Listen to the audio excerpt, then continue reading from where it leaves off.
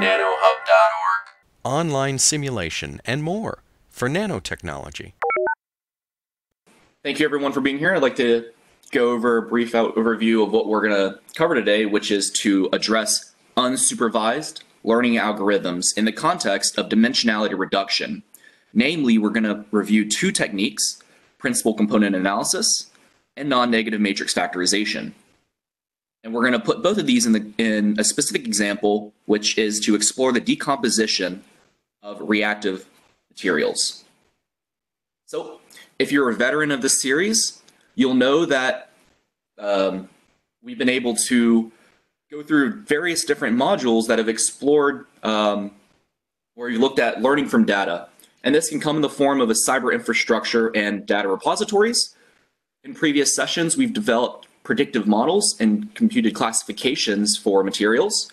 And specifically for this session, we're going to look at dimensionality reduction, where we're going to have an n-dimensional space our data exists in, and we're going to try to see if we can extract out certain features that can still explain the vast majority of the data. But this reduction algorithm will allow us to take our data further, to do more post-processing than to have to consider all the data that we've captured, either in experiments or in simulation. And at the end of the day, this is to help guide our design of experiments to ensure the highest probability that our next experiment will be successful. As I stated, this session will specifically focus on dimensionality reduction, but if you're interested in any of the other labels here, they will be posted on the website shortly. So, as I stated, we're going to go over dimensionality reduction algorithms, namely principal component analysis and non-negative matrix factorization, and put in the context of a chemistry example.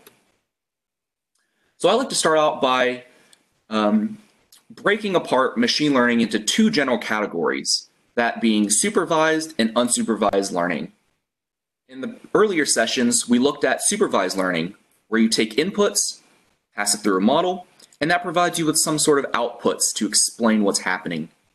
For example, we covered linear regression, where we take in a melting temperature and try to predict Young's modulus over a variety of testing and variety of training data. And of course, we covered classification, where we read into various features such as ionic radius, conductivity, Young's modulus, and we try to put them and categorize them based on their crystal structure. What we're going to focus here on is the second branch, which is unsupervised learning, where in this case, we're taking in a wealth of data that we've captured either through experiments or simulation, and we're going to try to abstract out certain features that explain the majority of what's happening in our data. This can come in the form of either clustering or dimensionality reduction as two broad categories. In clustering, what you can see here in this example is that we have certain features that we can extract out in our face in this image of a person, such as the eyes, the hair, the hats, or the sky, and the roads. And it's able to categorize that by doing a cluster algorithm, shown here as a k-means clustering technique. What we're going to focus on in this session is dimensionality reduction, where you can see in our base example of the number 8, we have an n-dimensional space, certain number of components that explains how we can draw a number 8 or how we can define it in our data. What we want to do is reduce the dimensions to something lower and still retain the overall outline of our original image, this being number 8. So I like to start out by explaining dimensionality reduction and try to compare it with the algorithm that principal component analysis actually does. And so what we want to do here is we're showing a simple molecule composed of 3 atoms. And we're going to try to understand if we can actually describe the motion of these atoms in the system over time.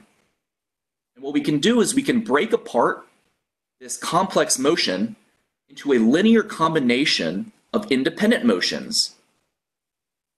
And what you can see is that for n number of atoms, this being a 3-dimensional space, we have a 9 by time matrix for our complex motion of the molecule. And this can be broken down again into a linear combination of 3 independent uncorrelated motions. In order to solve this problem, we need to actually compute the covariance matrix. And as the name suggests, what this matrix contains is the correlation between any of the features inputted at the specific index. So the correlation between feature 1 with feature 2 will go into the index of 1, 2, so on and so forth. And in order to solve this problem, as it is a linear algebra problem, we want to diagonalize the matrix. And what diagonalizing the matrix will do is we essentially want to eliminate the off-diagonal terms of our n by n matrix, covariance matrix. And in doing so, we ensure that we decouple or decorrelate the features from one another, thereby maintaining orthogonality or making sure that the motions are independent from one another. In solving this eigenvalue problem, we'll get both eigenvectors and eigenvalues. And if anyone from science or chemistry or physics or even computer science will know that this is akin to normal modes analysis, where our eigenvectors will determine the normal modes or the correlated motions of the specific molecule broken down independently, and the eigenvalues are correlated to the frequencies that exist. Now, as that toy example, I'd like to move on to feature extraction using PCA and determining facial expressions. So to review, again, the mathematics behind how PCA works, first we need to compute the mean. Using the means, we then need to calculate the covariance matrix defined here, and then we need to solve the eigenvalue problem. And in an example of facial recognition, you can see that when we compute our eigenvectors, we get a certain amount of the original image described by each of the features here, going from the first to the nth eigenvector, or in this example, going from the first to 500th eigenvector. And the way it's categorized is that the first eigenvector will describe the most information based on the original image. What I want you to take away from here is that eigenvectors will encode features. So the eigenvectors of our PCA analysis will actually relate to features of the original image. In this case, noses, eyes, mouths, as you do a linear combination to sum them up to recover the original image, which is the face. So let's get started with our first Jupyter Notebook. So what I would like you all to do, hopefully you have a nanoHUB account. You can please follow me and go to this link here, nanohub.org/tools/dimred decomposition. I will jump over there. So if you open up your web browser and go to that link, you should pull up this tool here. And we're going to launch the tool. And doing so should take you to the landing page. So I'll wait a couple seconds for everyone to catch up. All right, so if you followed along and were able to make it to the landing page, we're going to first look at this example, very first Jupyter Notebook, which is an example of PCA. So clicking on that will take you to this browser here. And it's going to take you through an example of doing PCA in terms of visualization. So I'd like to just qualify that I've added some comments to help guide this example in more detail. So you're probably going to see more comments here than the actual tool, but hopefully it'll make sense if you're following along in this recording. So what we're going to try to do in this example is we're going to try to understand how PCA can extract out correlations in our data set, as I described previously. What we want to be able to do is use PCA to then decorrelate our data and to show that the eigenvectors that we obtain from our data are actually orthogonal to one another and to understand how the algorithm actually works. So I'm going to go over this toy example where we're only going to address two input variables. But of course, as I stated, you can do PCA on n-dimensional space. It should handle it. And I will bring up two cases where this PCA will actually fail, when this example was set up to succeed. So in this example, we're going to have a population, and we're going to state that in this population, we know that there's some correlation between height and weight of individuals. We don't know this correlation, but we know that there is some relationship between them. So I want you to imagine sampling or querying from 500 different people, and we're able to obtain their information. And then from the information of both height and weights that we get from these individuals, we're going to normalize the data, and we're going to assume that our normalization follows a standard normal distribution. So the following lines of code will set up this scenario, assuming that we've already done the normalization aspect. So going through the code, we're going to import two libraries. The first one is NumPy, which is a very popular package in Python. And the second one is matplotlib, which will allow us to do plotting and visualization. Now this might be in a new function or a new statement for many of you, even if you do Python. What we're doing is we're using the random class in NumPy, and we're going to define a random state. And what this does is it allows us to define a container for pseudo-random number generator, one being our seed number. This allows us to generate random numbers drawn from a variety of probability distributions. You'll see where that comes up later.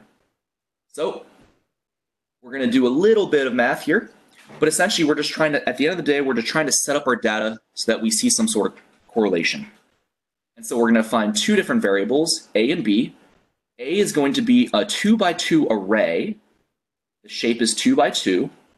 And we're going to populate it with random samples from uniform distribution over 0 inclusive to 1 exclusive.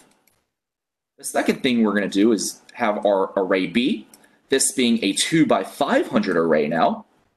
And we're going to have, it's going to be populated with random samples such that we pull from a standard normal distribution. And again, don't get bogged down in what the actual functions do. We're just trying to set up our data in a way that we can see correlation. And so what we're going to do is a dot product of two matrices.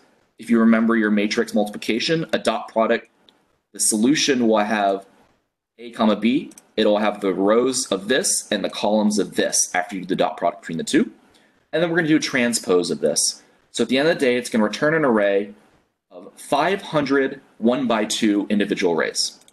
So I wrote this code a little bit out for a print statement just to see what the X value is. This is slicing, and we're just going to look at the first 10 entries of our defined X variable. If you plot it out, you see that we have 10 1x2 arrays of the data that you can assume is just we've normalized our heights and weights somehow, some way. And following from that, we're then going to plot both the height and the weight, normalized height and weight, excuse me, as a scatter plot. We're going to set our grid line color to gray, line width to 0.5, make sure the axes are equal in length, and then we're going to show it. So if you run in that cell, you should see a plot similar to this, where, again, this data has been forced to kind of show a trend, but we see that there's some correlation between normalized height and normalized weight. And we're going to see if PCA can actually learn this. I want to point out that in doing this development of our data points, you don't see data in the top left corner or the bottom right corner of our plot. And this is to avoid specific behaviors because as this method is a linear decomposition algorithm, we don't handle nonlinear data very well. We can't really handle multi-Gaussian data distributions.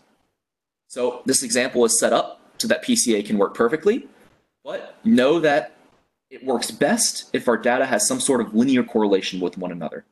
And so we're going to use PCA to try to attempt to learn this relationship. So we're going to move on to the second code cell now. What we're going to do is we're going to try to interpret what PCA is actually doing. And so what we're going to do is we're going to import the PCA object from the sklearn.decomposition module. We're going to use our PCA object, and what you can, if you would like, you can go to the sklearn.decomposition website. It's in Python, and you can read what the arguments for the PCA are. We're going to have one argument, and it's going to be very simple. We're just going to try to define our PCA as decomposing it into two components. We just want to do a two-component fit. But if you want, you can go online and look up more arguments. We set that to a variable, and then now we want to call the fit on our X data. And so if you want to print the PCA, what it actually does is you're going to see, in order to run the cell, apologies I forgot to say, but to run the cell, you hit Shift Enter, or you can hit the Run button. If you want to see what this PCA actually does, I stated that it's an object. So it does the fit, but it doesn't visualize actually what the fit is doing. So you can see that here's the PCA applied to our data, and here are the arguments that you can modify, also shown in the documentation. The only thing we've changed is now setting n components to be 2. So when we do this fitting, we can actually learn some quantities of interest. And the returns are going to be components and explain variance. So in this example, we're going to do some prints and we're going to see what they actually mean. So here I've printed out the components of our 2-component fit, and I've printed out the explain variance again of our 2-component fit. This is the component explaining the first component. This is the eigenvector. This is the eigenvector of our second component, and then these are the explained variances. And what these values actually mean will be explained in the next slide, but I can go over explained variance because it's fairly easy. What it's saying is that in our 2-component fit, we're decomposing our data into 2 components. This is how much each of the principal components explains the variance in our data. And quickly you can do a summation of them, and you can show that if I do a 2-component fit to our data, the cumulative explained variance of the 2 components represents 77% of our initial data through being explained in the variance. So hopefully that kind of made sense to you. We're going to go over how to actually interpret the components and explain variance in a more visual aspect in the next code cell. So what I want you to know is that when we use our components, it's going to define some sort of direction, right? It's an eigenvector. So it's going to be a direction, in this case, normalized heights, normalized weights. It's going to be a 2-dimensional vector. And the explained variance is going to relate to the magnitude of said vector. So going through this third code cell, essentially what we're doing with this definition here is we're trying to create code such that we're able to draw the arrow on overlaying our data. And so this is a fancy way of defining a dictionary that essentially defines a style of how our arrow is going to look. So you can see that this is the arrow style we want, this is the line width, a bunch of other parameters, all right, the color, we want it to be red. And then when we do an annotate, it reads in the variables, and this is how whatever we read in, we're going to put the arrow in the figure using the defined style. So again, we're going to plot our data. This is the original data, scatter of our x original normalized weights, x original normalized heights, and this alpha just adds transparency to make sure the data doesn't overlap. We're going to loop over, now iterate over both the explained variance and the components and calculate some vector v and then actually draw that vector v. That's all the lines are saying. Then we're going to plot them. So if you hit Shift Enter and trust me that the code works, what you can see is our original data in lightly shaded blue open circles. And you can see that we've actually drawn our 2 principal components onto and projected it onto the original data space. And so what this actually shows you is that the first principal component explains the largest variance in our data. And the second principal component explains the second most largest variance in our data. And these are the principal component axes along which the data lies. So hopefully it makes sense now what the components, the arrays themselves are doing, and what the explained variance actually means when you do the mathematics and project it onto the original space. So this had the largest explained variance, therefore the magnitude is longer. The component itself is an array that defines this direction. And again, this is the second most explained variance. And we only have 2 arrows because we only wanted to fit our data to 2 components. So now let's move on to actually reducing the dimensions of our PCA, of our data using PCA, right? This is dimensionality reduction. So what we're going to do is we're going to develop our model object again.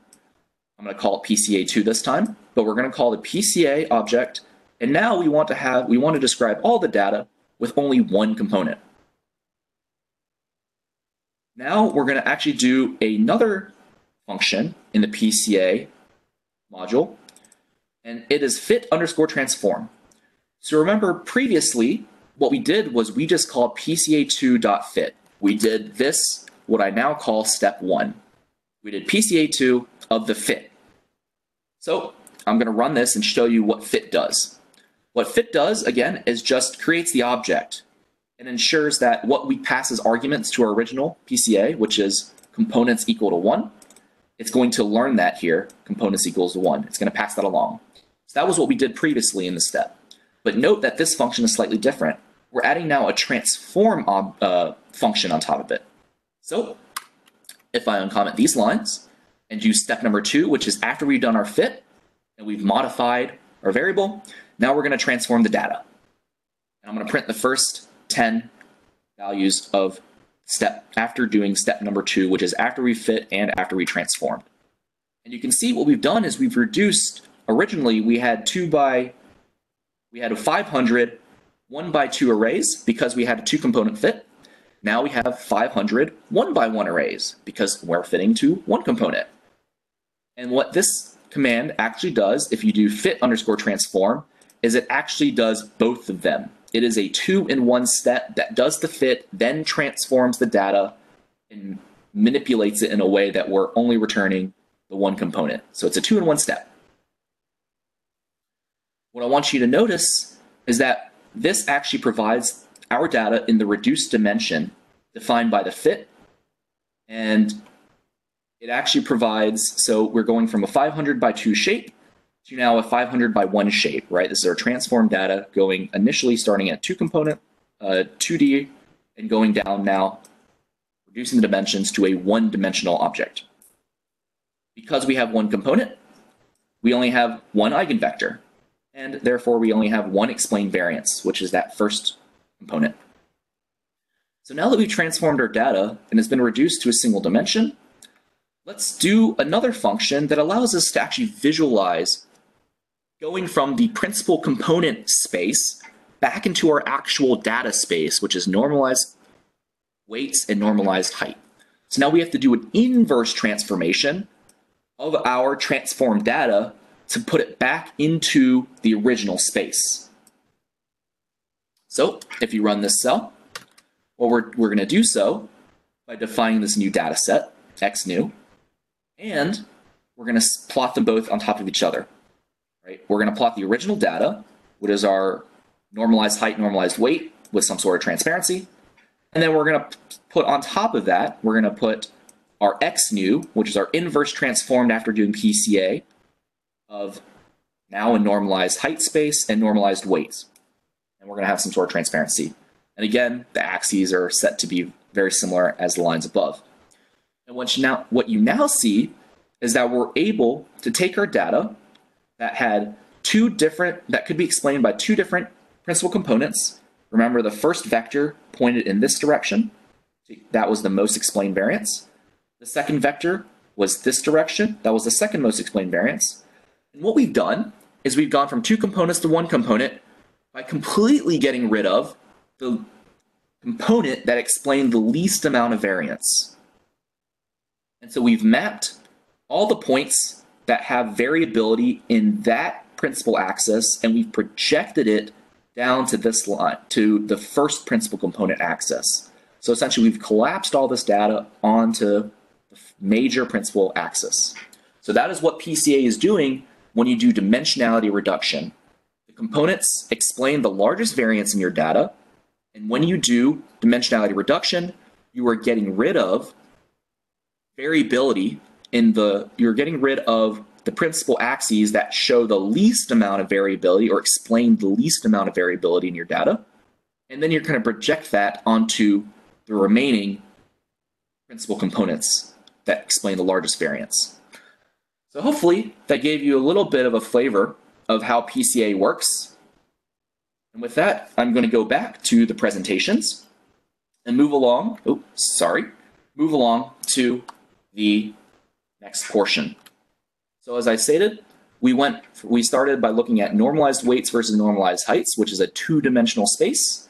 We've done dimensionality reduction using PCA to reduce it down to 1 dimension. And then we projected it into the 1-dimensional space. And we've actually been able to successfully learn this linear correlation. Of course, this was a toy example and is set up in a way that is understandable. So let's actually move on to another example in the context of chemical decomposition. Before we do that, I'd like to bring up the concept of non-negative matrix factorization, as we have been focusing on PCA the entire time. So this is a very good paper. I'd urge you all to read it on your own leisure. So the authors wanted to test the effects of PCA and non-negative matrix factorization by looking at facial recognition of the original data. And this is just an image of a face. And when they conducted this PCA algorithm on the face, you were able to break it down into a product of two sub-matrices. Again, the principal components and the weights. And if you do the dot product, you should recover the initial image of, say, the first principal component. What I want you to take away from here is that the weights are of varying color, white, black, and red. And what red actually indicates in this paper is that we have weights that are negative. And if you think about it in the context of this algorithm, all we're doing is diagonalizing the covariance matrix. So it makes sense that we can get both positive and negative coefficients. But when you're thinking about it in terms of image recognition and interpretability, negatives really don't make any sense. What do negative i's mean, right? So it doesn't really make any sense in the context of interpreting the algorithm, PCA algorithm.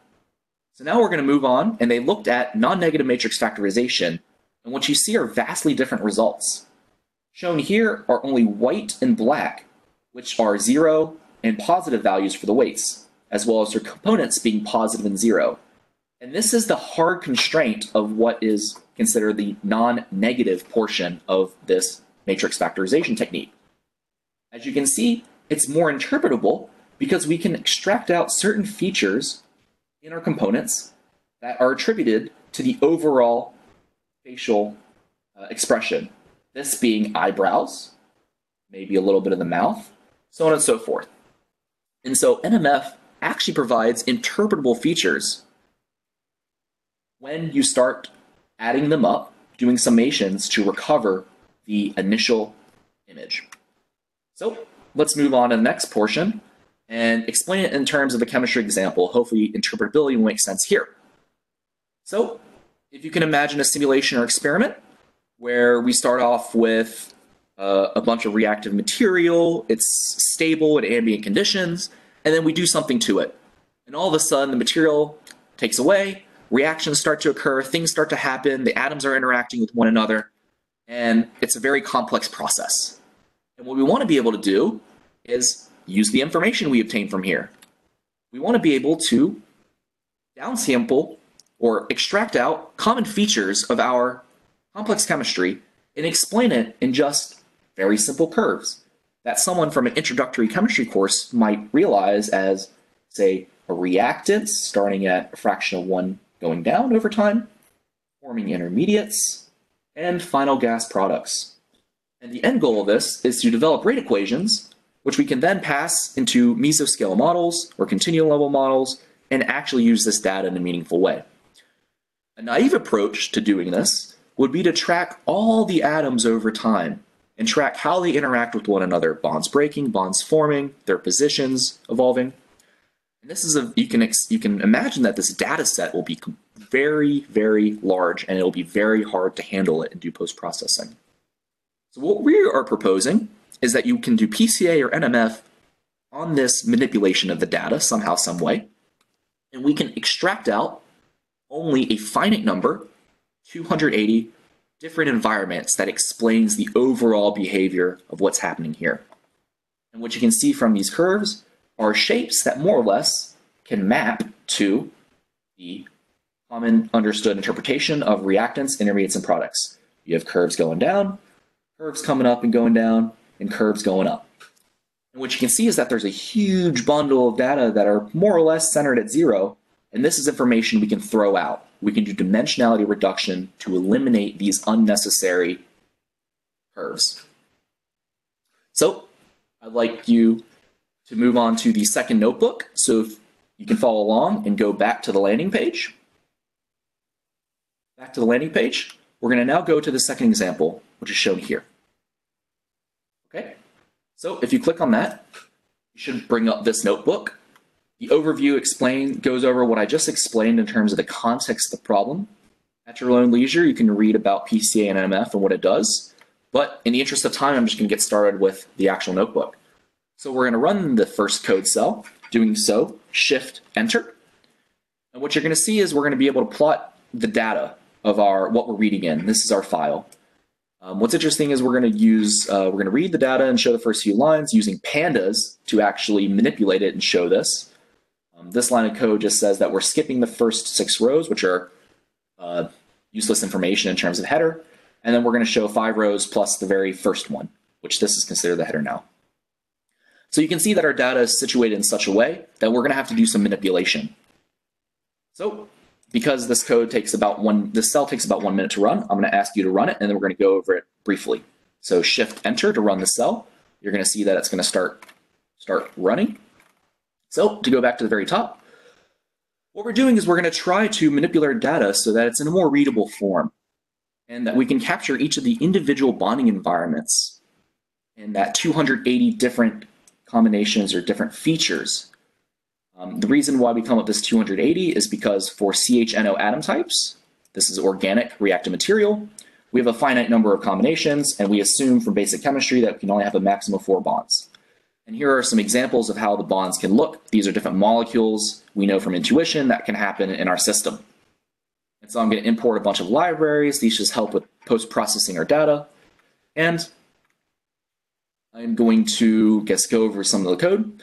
So this is a simple line. If you're not familiar with Python, we're just opening our file and we're going to read it. This is the R. We're going to loop over all the lines in our input file. And we're going to start delimiting or splitting the line based on spaces, or in this case, a white space character. This is in Python how you define a conditional statement. We're going to say that we're going to take the second item of our line that we've split, and we're going to make sure that it matches exactly the expression of time step. Why is it the second element, you would say? It's because in Python, we start out counting at 0. This is for loops, this is for comparisons, this is for arrays, this is for lists.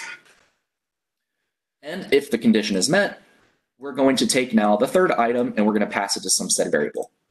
So hopefully that gives you a little bit of a flavor of what we're using in terms of this Python code at a very rudimentary level. So I'm going to go down, and hopefully, yep, the bond table is done. The one thing I will briefly go over is that what we're doing here is we're writing a file and we're going to read from the file, which is okay. But the one thing you need to know is that sometimes if you're going to write a file out and then actually read directly from it, it might not actually be written completely in time. So what I want you to take care is to make sure that you flush your output file. So we're going to visualize the bond environment. This is going to essentially bring up the curves that you saw previously in running this. So again, to review, we want to extract out 3 commonly correlated curves that could be represented as a loss of the initial structure, something coming and going, and something coming up. And so, how many global concentration profiles or similarly shaped curves do you observe? Because of our basic chemistry example, we're going to say 3. Looks like we can explain this by 3 correlated curves. So again, we're going to develop the PCA model. You might have seen this previously, where we import the PCA object, define our number of components to be 3, put that with a bunch of other arguments, but the main important part is that we define our PCA with 3 components, and then fit our model. And again, in order to actually obtain information about it, we need to transform a model after fitting and define the number of components.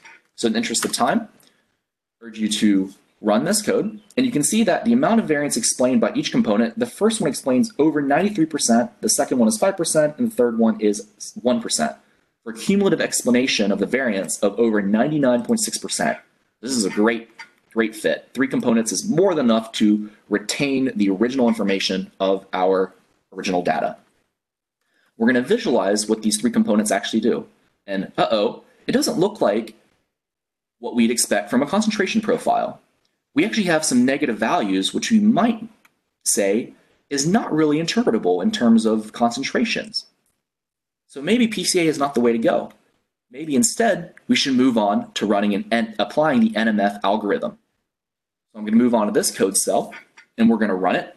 Again, what we're doing is developing the NNMF model, calling NNMF object, Again, defining 3 components, defining our model, putting in 3 components as our argument, doing a fit underscore transform, as you previously saw, and extracting out the number of components.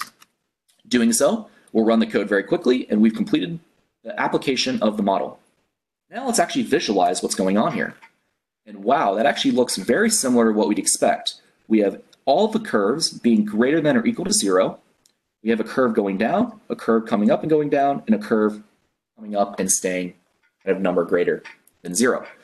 However, you might think, well, it seems interpretable, this is great, but we actually need to normalize, because remember, concentrations are on a scale of 0 to 1 or 0% to 100%. So we do so in this code cell, normalizing the concentrations. And what you see is, okay, we put it in the form from 0 to 1 in terms of concentrations. We have a component that's red, which can appear more like reactants, a curve in blue, which looks like intermediates, and a curve in green, which looks like products. So with that, I'd like to bring you back to the presentation. Let's see. Okay. So this is what we just saw, which is we were able to extract out a 3-component fit using NMF, which has greater interpretability, to our data, and now we can fit it to Kinetics equations. And we've done so. So these are for a variety of conditions, which is the initial temperature of our system. And you can see that we can get a fairly decent fit of our kinetics model with the actual post-process data after using NMF. This is really useful in reducing the dimensionality of the problem. So I'd like to go over very briefly what NMF actually does in terms of matrix factorization.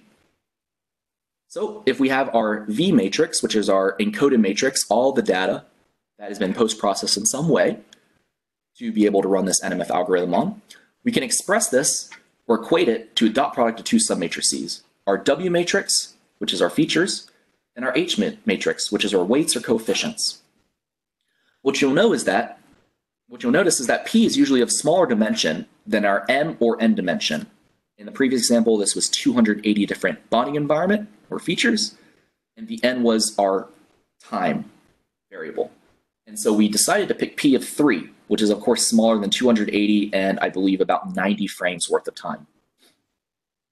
What makes it non-negative, in contrast to PCA, is that we have now, again, that hard constraint.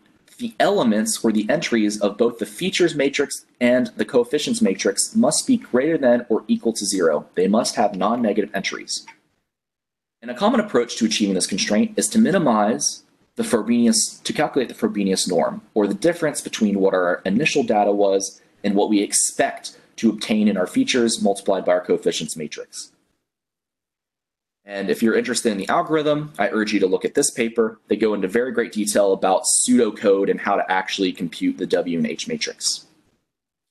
So I'd like to summarize and wrap up this discussion by going over characteristics of both PCA and NMF.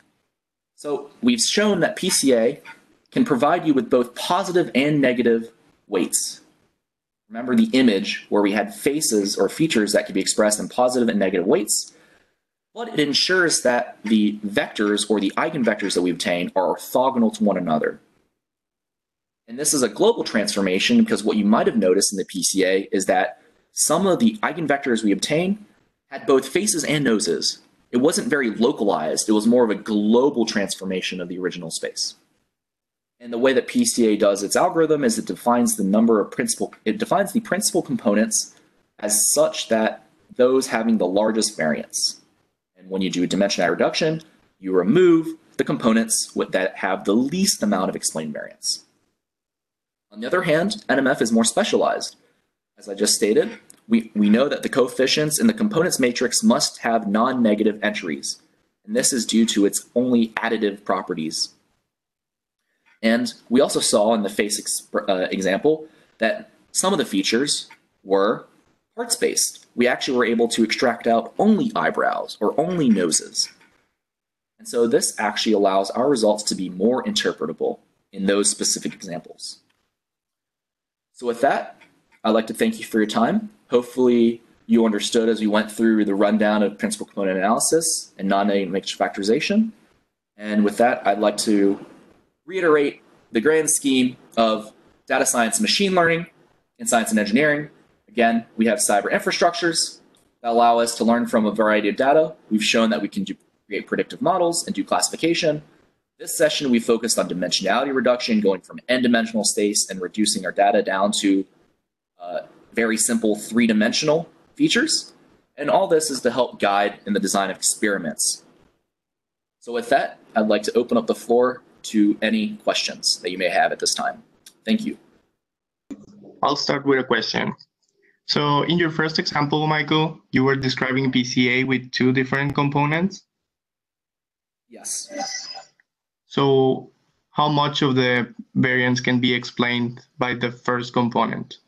So in PCA, we're trying to explain a complicated phenomena using simple components. How much can we do with the first component only for your toy example?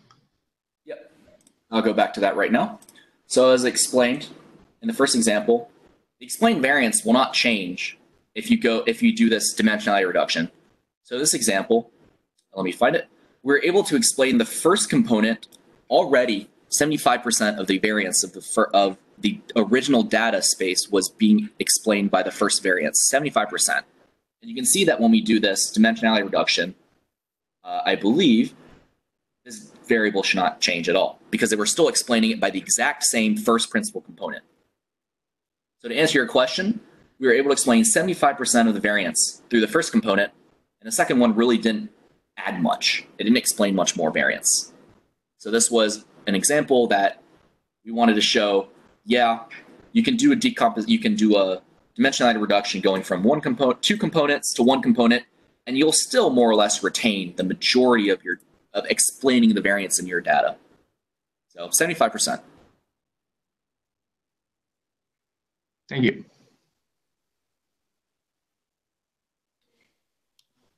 So I was wondering, can you hear me, Michael? Yes.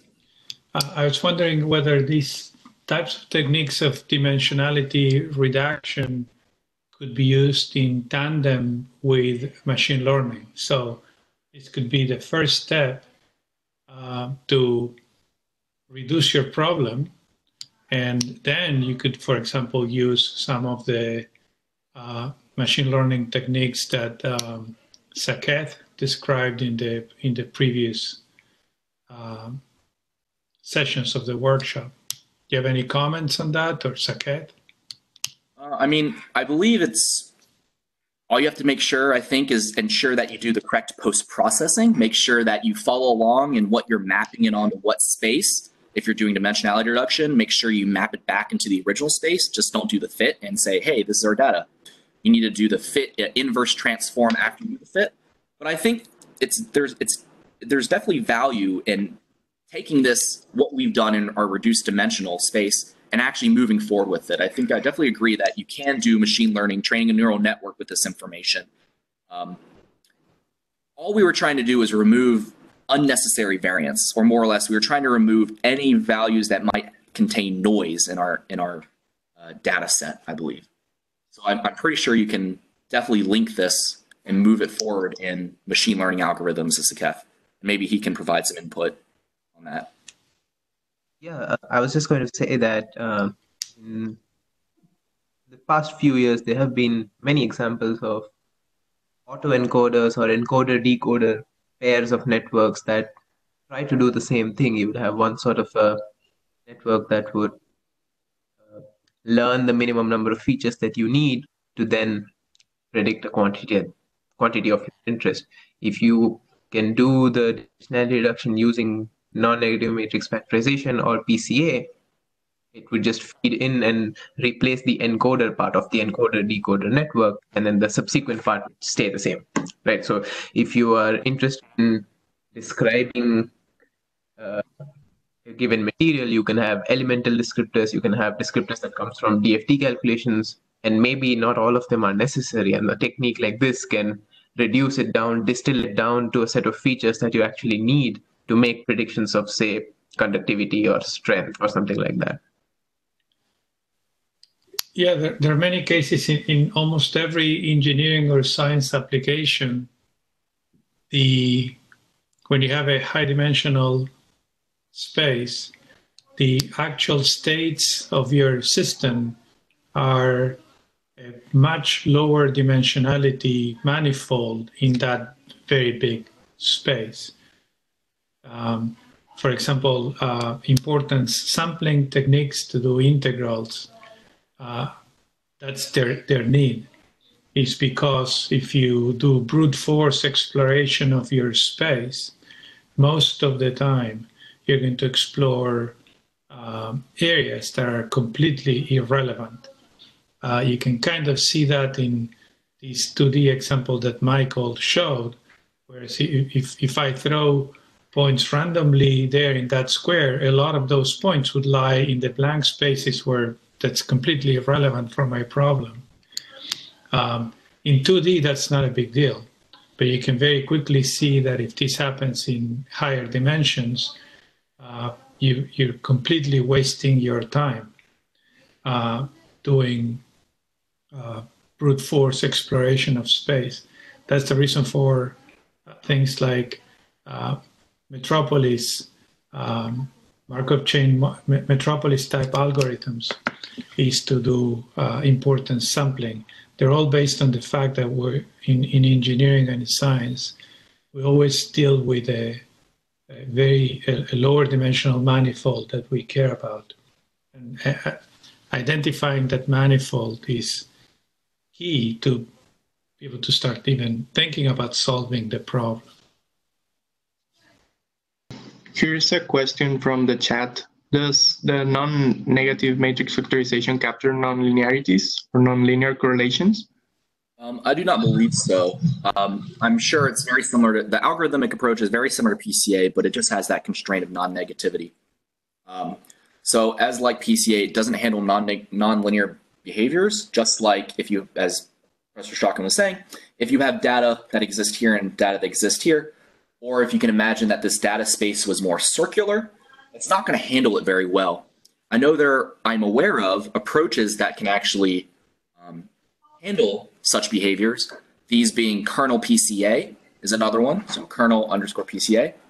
I'd urge you, if you're interested in this is just a flavor of PCA NMF, but if you're more interested in taking this further, I'd urge you to go to the scikit learn .decomposition, something like that, and it'll go through a variety of examples of how to do the decomposition techniques to handle more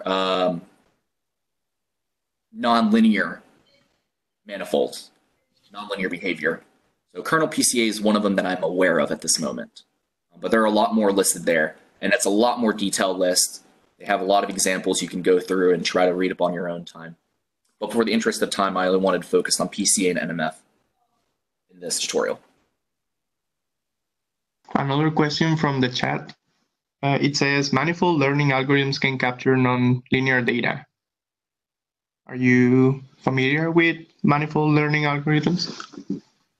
I mean, I think there was one of them that I explored, but I can't remember off the top of my head. I am aware that that does exist, but I think for the interest of the research, we've stuck with linear data. These are great. These are linear transformations. It's an eigenvalue, eigenvector problems we're essentially solving.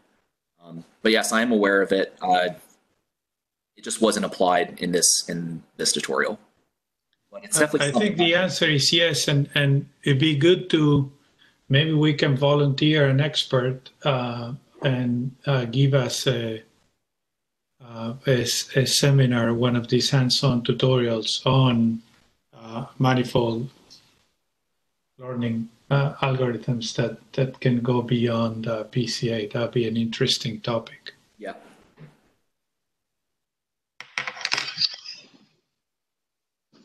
Are there any other questions? I just want to interject quickly. If you don't have any questions or they come up at a later time, you're more than welcome to email me, and I will try to address it and get back to you as soon as possible if you're not comfortable putting it here.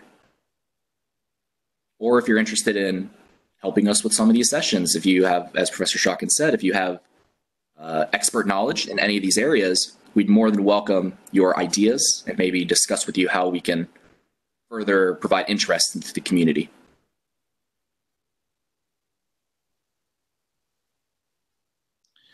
yeah, if you want to volunteer to run one of these, or if you have topics that you would like us to cover, let us know. Okay, so if there are not any other questions, please unmute your mics and join me in thanking Michael for this session.